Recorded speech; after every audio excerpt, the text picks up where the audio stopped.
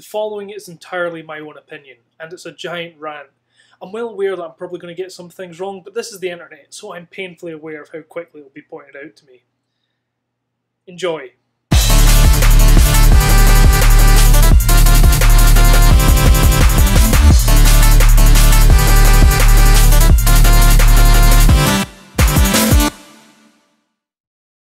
Look, I've seen just about every Marvel movie within the first week of release. I go to each of them and yeah, I'd usually have a good time. I'm a big comic reader, and because of that I take issue with a lot of choices made in transitioning from one media to the other, but largely chalk up to having the freedom to tell a story they want to. My biggest issue with Marvel movies can be summed up as, they are poorly named and they don't stand well on their own. Allow me to explain. Iron Man, Incredible Hulk, Captain America the First Avenger, Iron Man 2, Thor, Avengers Assemble, Iron Man 3, Captain America the Winter Soldier, Guardians of the Galaxy, Thor the Dark World, The Avengers Age of Ultron, Ant-Man, Captain America Civil War. There's the list of the Marvel Cinematic Universe at the time of writing, with Doctor Strange coming out in a few months. And to understand that narrative as a whole, and to get full enjoyment out of the films, you need to have seen 13 plus films. That's 13 movies of homework to see Benedict Cumberbatch in a moustache and a cape. Not to mention the countless seasons of Agents of S.H.I.E.L.D. that you'd have to endure. But that's too rich for even my blood.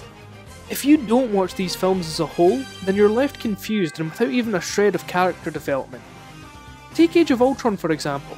In order to understand what's going on right at the start, you need to have seen Captain America the Winter Soldier, and you need to have seen Avengers Assemble to see that, along with 2 Iron Man films, a Hulk, a Thor, and the first Captain America for that. And in what order? There's no consistency there.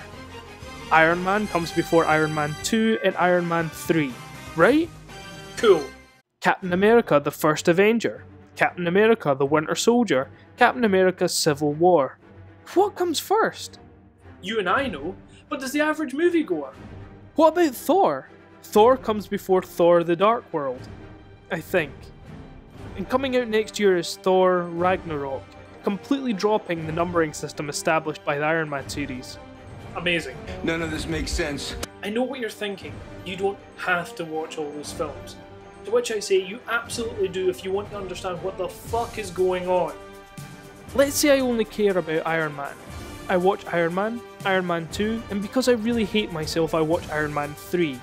I don't care about the rest of the Avengers, so I skip that. Also because I might be an idiot who didn't know Iron Man is in the Avengers. Maybe I didn't stay to the end of the credits? Who knows. So I sit down to watch Iron Man 3, and understand almost nothing, because you have to have seen a completely different film with an entirely different title to get why he has post-traumatic stress disorder. That's the equivalent of needing to see The Matrix before Equilibrium, or 28 Days before 28 Days Later. Although, that actually makes sense because the titles are related. So the solution is this. A subtitle. Call the film whatever the fuck you want. Iron Man, Marvel Cinematic Universe Film 1. Have it in the smallest font possible, but have it there. That way it could be Doctor Strange Marvel Cinematic Universe Film 14. It would create this lovely consistency throughout the entire films, and make them all be able to be positioned nicely on a shelf, instead of scattered around the alphabet like some arsehole. The Studio Ghibli collection gets a pass for me because of that, because it all sits nicely in one section of my shelf. Why the fuck can Marvel not do that? None of this makes sense. My next problem is the fact that the films don't stand on their own at all. Civil War is great. The Russo brothers did an amazing job, but it still falls flat because you need to have seen countless other films to understand why Cap gives even the slightest fuck about Bucky. But Civil War is a masterpiece compared to Avengers Assemble. There's too much going on for it to be even slightly cohesive. We are supposed to care about each of them. But the problem is we need to have seen each of their films beforehand to care. And we still get 2 new characters where one of them almost gets raped by the Hulk, and the other is so boring they make a joke out of it in the sequel crossover film that takes 6 more movies to set up. Look, I just need to know because the city is flying. Okay, look, the city is flying. We're fighting an army of robots. And I have a bow and arrow. None of this makes sense. I mean, come the fuck on! And if you dare say a sequel shouldn't have to stand on its own, Terminator 2, Aliens, Predator 2. Shit, even Ghostbusters 2 functions fine as a sequel, because it tells you everything you need to know within the film itself for it to be fully enjoyable. Instead, if you haven't seen the other movies, you're left with many, many unanswered questions. Why is Thor mentally challenged? Another! Why does Cap care about the Winter Soldier? Why is Hawkeye even here?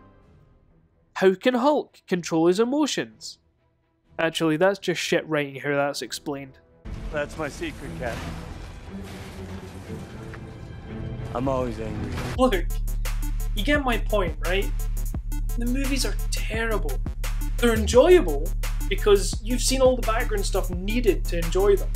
But if you try watching them with zero knowledge, then you'll see how terribly written they are for newcomers. Also, yes, you don't need to have seen Guardians of the Galaxy. But in 2 years, when Infinity Wars happens, you'll need to have seen it. So it's here. Anyway, rant over. Until next time, folks. I'm Mike. This is Mike's Mike. I'll catch you all later.